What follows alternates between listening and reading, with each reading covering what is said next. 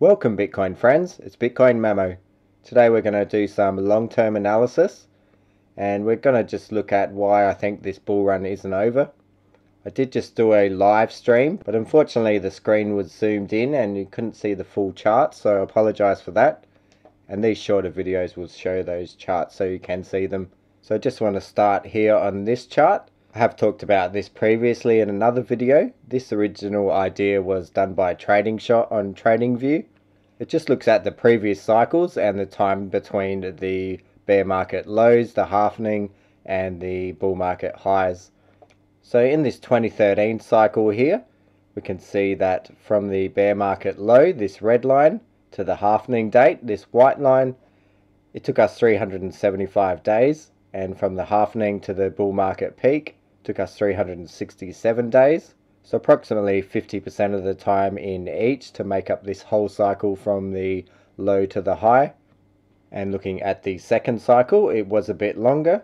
But what we also see is it was about a 50 to 50 ratio, with this one 542 days and this one 526. And looking at the current cycle, we can see that from the bear market low to the halvening was 512 days. And then we've just projected the end of the bull market here to be around 20th of September. And this ratio here is just an average between the two. So approximately 50-50 as well.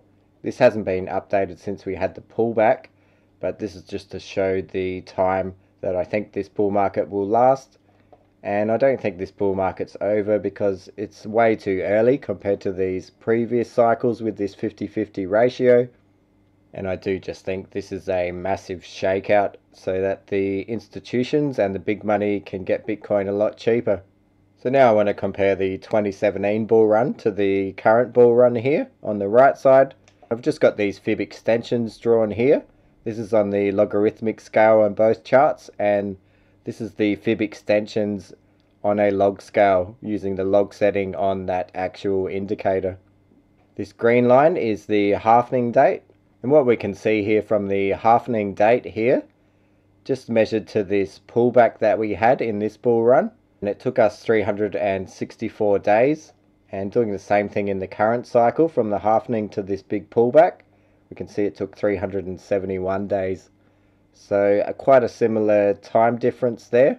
And on this 2017 pullback here, you can see we got resistance at the 1.414 level and pulled back to the 1.272 level.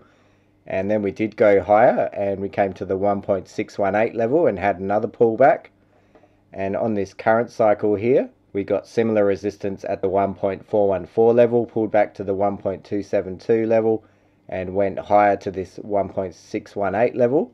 But then we have had this bigger pullback all the way back down to the 1.272 level. So we see a similar time difference here, but the pullback was much greater in this cycle. So we were tracking this 2017 bull cycle quite closely. But now I'm looking at the 2013 cycle also, and I am seeing similarities between that one and the current cycle. So I think this cycle might be a combination of the previous two together in a way. This one's more similar on a time scale, and in the 2013 bull run is similar to this big pullback that we've had here. So we'll just look at that 2013 cycle. So this is the 2013 cycle here on the left.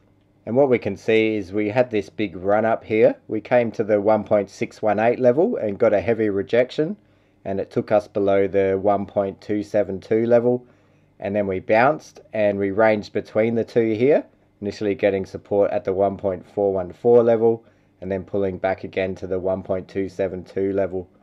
And looking at the current cycle here, we can see we had a similar run up here with not many pullbacks here, similar to this cycle.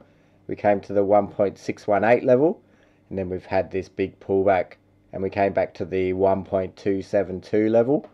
Quite similar to this pullback here, not quite as deep, but perhaps this pullback here is a more condensed version of this one, and we have had a pullback somewhere between the two here.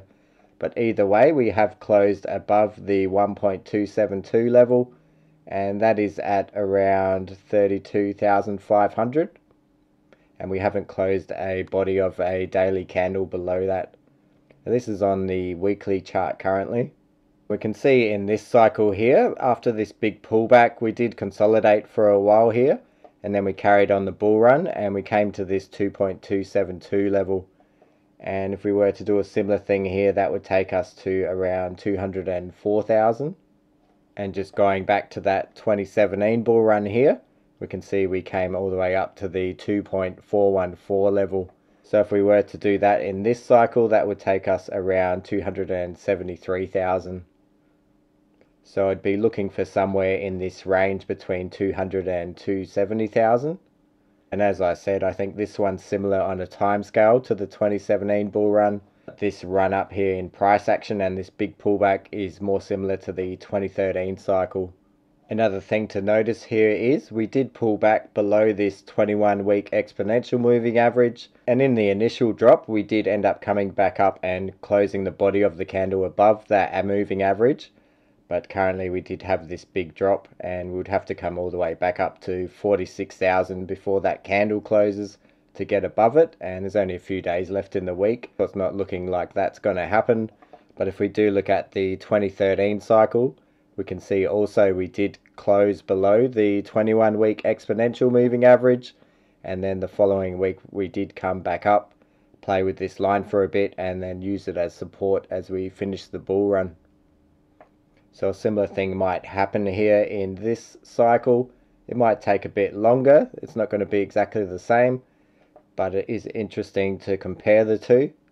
And in this cycle here, people might have thought a similar thing. They might have thought the bull run was over after getting to a price of 270 and pulling back to $65 approximately. And if you did sell here at this pullback, you would have missed out on this run all the way up to $1,100, $1,200. Obviously this was much bigger gains than I think this cycle will make, but it's all relative using these fib extension levels based on the previous top and low in the previous bull run. So I'm not selling here down at 30,000. I do think this is going higher to these levels. It's always good to take profits along the way though. Anything can happen with Bitcoin, but I would be looking for this September date, around August, September, and around the 200 to 270,000 level. And just to show that all in one chart here, we can see the levels that we peaked out here on the previous two cycles, and the level we're looking for and the date that we're looking for. So I hope you enjoyed that video. I will keep you up to date on these charts and this long-term analysis. Thanks for watching. I'm Bitcoin Ramo. See you next time. Bye. There was one thing I missed out on that video, so I'll just quickly talk about that. This is the 2013 bull run here. This is the current cycle, and pulling up the RSI, we can see on this big drop here midway through this cycle, we came down to a 47.94 reading on the RSI. And if we look at the current cycle on this big pullback, we can see that we are pretty much exactly at that line now. And we did a similar thing coming down from a 94 reading down to that level, and on this cycle we were all the way up at a 99 reading, but quite a big pullback here and quite similar to this one.